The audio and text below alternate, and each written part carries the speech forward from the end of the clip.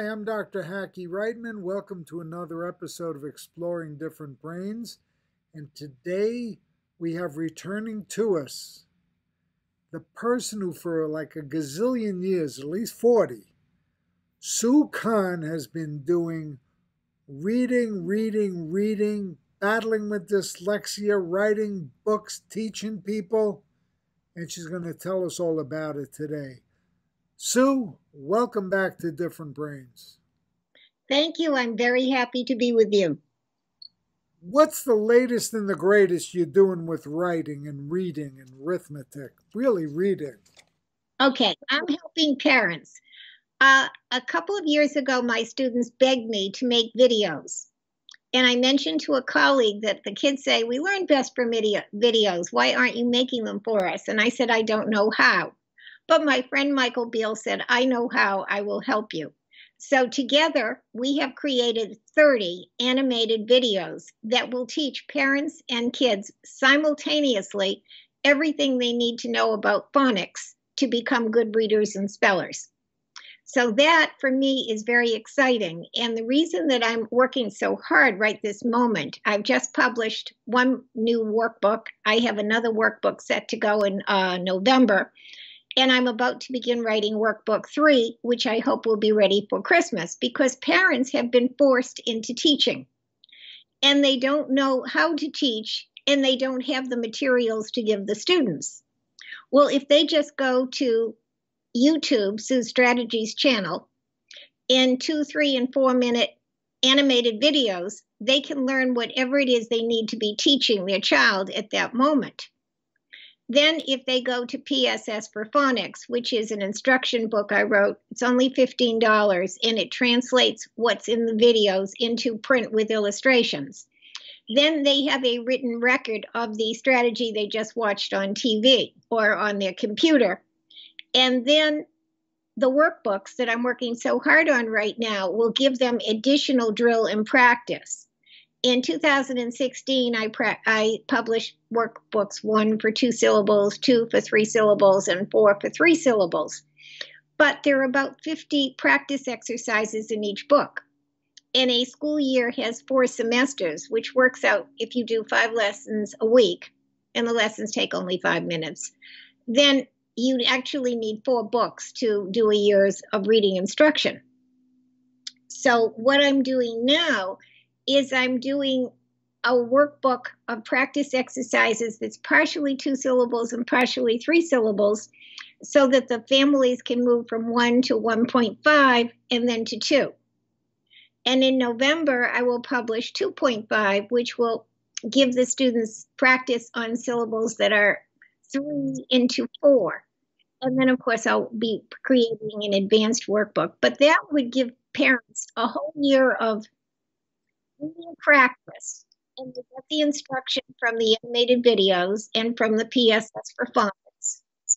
And they should be ready to roll. Now, I expect a minimum growth of 2 years reading accuracy from someone who does the Sue Strategies program. And I am sure that these parents can manage, because lots of parents are using the materials without me, and some of them are nice enough to write me. So you've been doing this for 40 years, special education. Yes, even longer. Close oh to 50 boy, at this point. Closer to 50, a half a century. My son was born with dyslexia, and I didn't know what it meant, and attention deficit disorder, and I didn't know what that meant. And when he was 6 and went to a public school in Lincoln, Massachusetts, which is a very wealthy suburb, and it was supposed to have fabulous teachers, not one person in the school could teach my son to read. And that was when I became a teacher. I've taught my son to read and write. He has a graduate degree in business administration. So if you give the right instruction, it doesn't really matter what the problem is. You will show the child how to cope with the problem and overcome it. That's what's great about my profession. People become better. Well, we're so lucky to have you in your profession, Sue. Tell us more about your kids. Oh, well, I choose to discuss only one of the three because two of the three haven't made it. And that's probably why I'm so devoted to children. Douglas is the dyslexic ADHD kid who has been a success. One died and one is a victim of mental illness. So I am really dedicated to helping families make sure that their children are as healthy and successful as possible. I know what it's like to have a child fail. It's so hard for the kid, but it's also so hard for the parent. I don't want any families to have what I call unnecessary reading failure. And we know exactly how to teach dyslexic children. We can make sure that the 20% of the children who are born dyslexic overcome their reading problems. And it is so sad that the schools and the universities are not keeping up with the research. Now, as you know, I worked for 3 years to pass a law in Massachusetts so that dyslexic children and others with neurological challenges could be identified before age 7. And that way, a treatment could be instituted right away when their language brains are flexible and when it's easiest for them to learn. Well, I'm in Waltham, Mass., and Waltham doesn't have a program yet, and that's just typical of what's happening. I fight for a program regularly, but the COVID has set everybody back. The schools are so overwhelmed with just managing teaching that they can't be bothered with, testing for these children, which is sad, but the universities also need to step up to the plate. Why is it that universities will graduate a teacher without a program in phonics? If 20% of the population need phonics in order to succeed in reading, that they should feel obligated to require a course in how to teach phonics of all their elementary school teachers and all their special education teachers. I know that's not happening because I still tutor children from 8 different communities in Massachusetts. And the parents are quite upset because of the poor instruction that the children are receiving. Sometimes the special educators give the child the wrong sounds, like they tell them P is P and C is K. And then they wonder why they want to sound out the word place as P-lace, or why they want to say candy as K-andy. I mean, it's sad. Tell us some of the newer legislation that you think ought to be on the horizon to help those of us with different brains. Okay. Well, we need to implement early screening because if we don't know that children have different brains, we can't help them. So I think that most states have adopted laws for dyslexia now. I'm not sure that they've adopted laws for autism, but I know Massachusetts has. So if there aren't laws, then states need to pass laws, but there doesn't seem to be a method of enforcing the law. And a law is only as good as its implementation. So as long as these school systems refuse to test to find out exactly what is holding the child back, they will just do anything they know how to do, and it may be the wrong educational treatment. So then the child doesn't make progress. Okay, so now say I'm a parent and I'm listening to this and I'm seeing you now, and I say, well, my child has some trouble reading, okay? And the school, especially during these coronavirus times, is kind of dumping it on me as the parent. Okay. What do I do?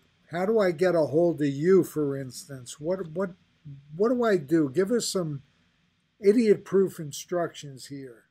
Okay. Go to SueKahnReadNow.com. It's kind of my philosophy of life, but also my website. And go first to the videos, the animated videos. And I have a list of them right here, which I won't give you because there were 30. But the first one to look at would be number 7, finding syllables. If they don't know what a syllable is, they need to know about it. And the second one would be vowel power.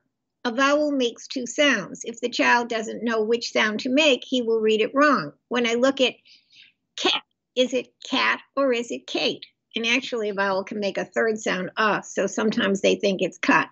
So that's not an effective way of teaching a child to say A makes 3 sounds, A, You need to have flashcards that give the rules. So I have actually created a unique book. I don't know whether you can see this. This is phonetic flashcards to remember. Yes, we can see it. That's good. Sue's strategies. Phonetic flashcards to remember. Okay, now what I've done in this book that no one else has done is if you open it up and you see a vowel such as A, it says A when not last. Now that's very important because if you don't know the position of the A, you can't possibly read it right. And on the reverse side, it says Sam can catch. And that phrase was intentional because TCH follows A. That's 3 letters following the A. The A isn't last. But Sam has 1 letter following the A. The A isn't last. And you get the same sound. So it's important for the child to know A not last says its name with a blast like Sam can catch. Then the opposite of that is what do you do if the vowel is last?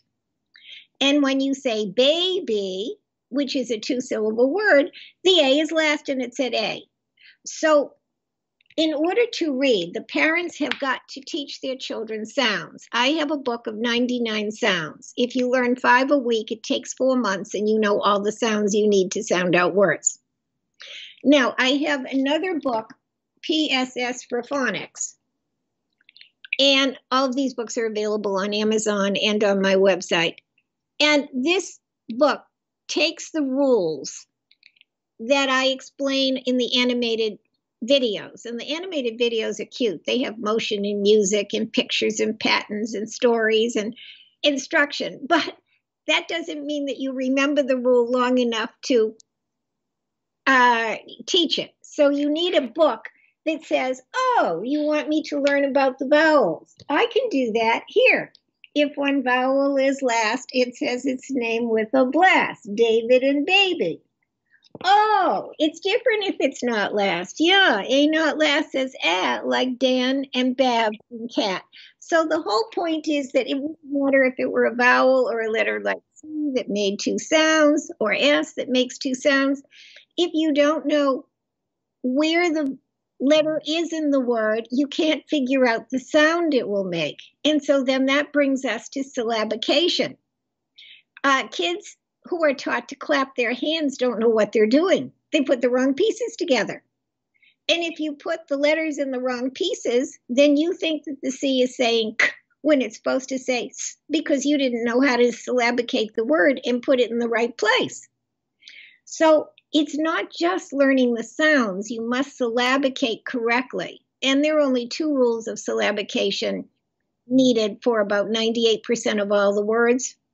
So I could teach those in less than an hour. And I have an animated video on that. And that's number 9, which is the share and 3/4 rule. So if a parent,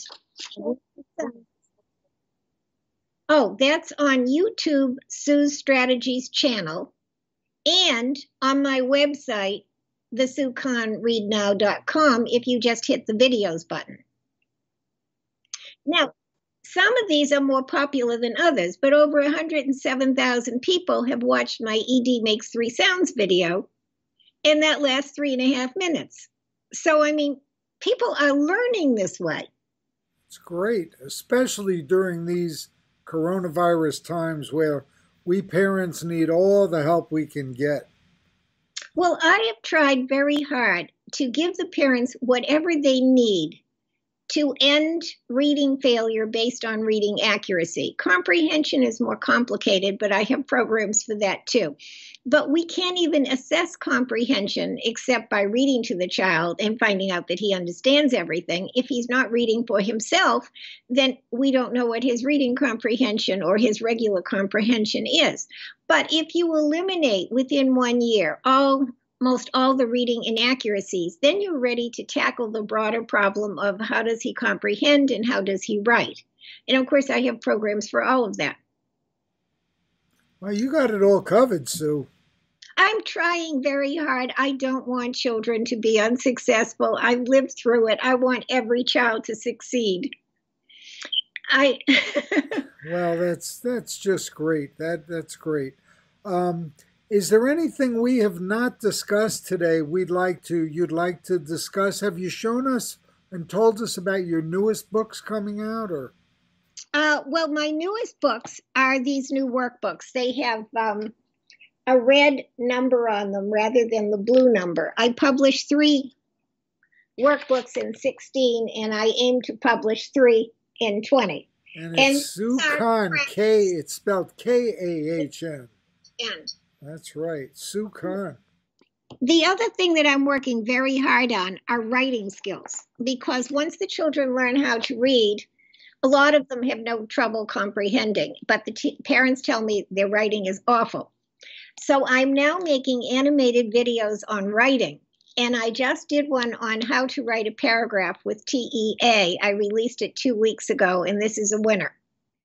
When you talk about writing, do you mean typing or cursive writing? Oh, I don't mean any of that. I mean composing the paragraph. So I took apples as my theme. And in a TEA paragraph, the topic sentence would have to answer the question who, what, where, and when. And then it's up to the author to give 3 pieces of evidence. But nobody will believe the author without proof. So in the video, I tell them that Americans like to eat foods with apples in them. And then I have a picture of an apple pie, I have a picture of an apple juice, and I have a picture of a caramel apple. So that's my proof. And then I tell them that apples provide good nutrition. And I have a quote, an apple a day keeps the doctor away. And I have a bottle of juice which says high in vitamin C and fiber. And then I have a third reason, which is the people like to pick apples of the type they like the best. And I wrote in, they were picking Honeycrisp and Red Delicious apples. So from that outline of 3 specific reasons with at least 2 pieces of proof for each reason, we're now ready to build our paragraph. And in the video, I show them how we outline it with the pictures, and then I translate it into a paragraph, and I write the paragraph in sentences. And kids asked me if I would make a video for them because they were having trouble remembering the parts of it.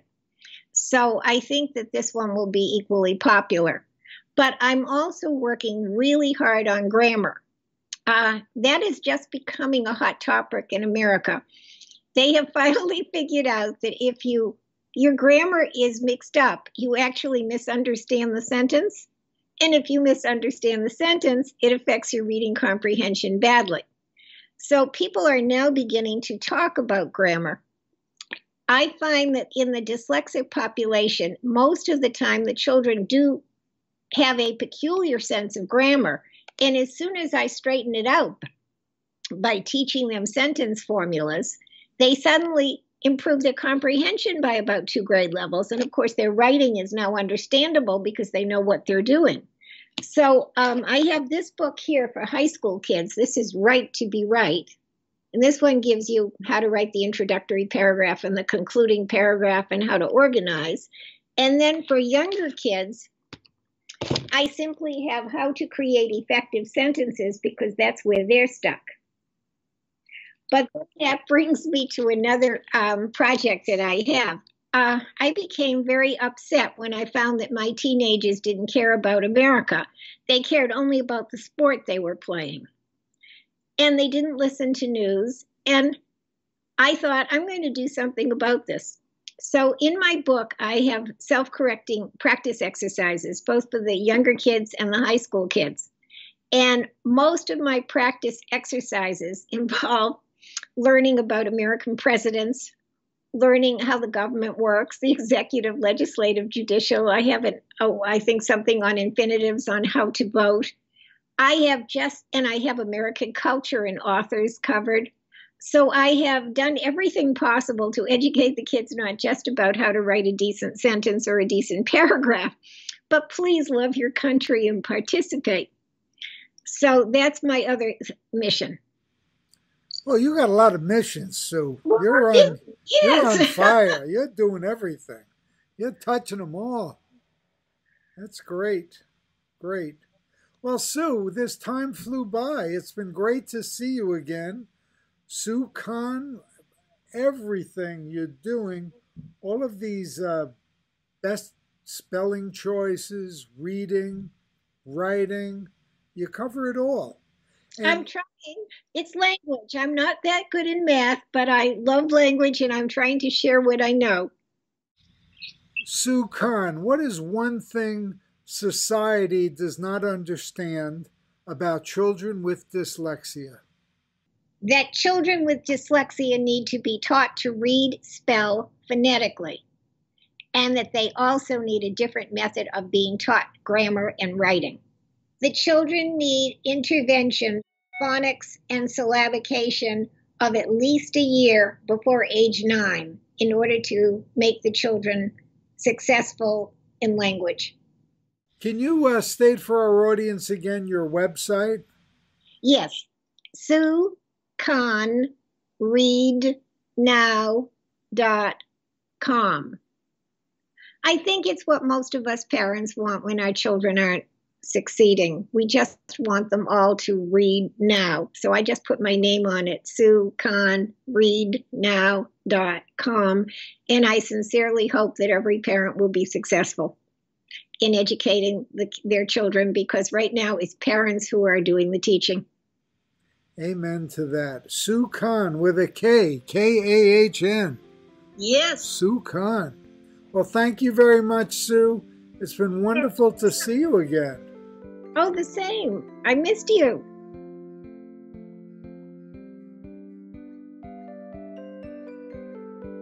Exploring Different Brains is a production of Different Brains. Visit us at differentbrains.org.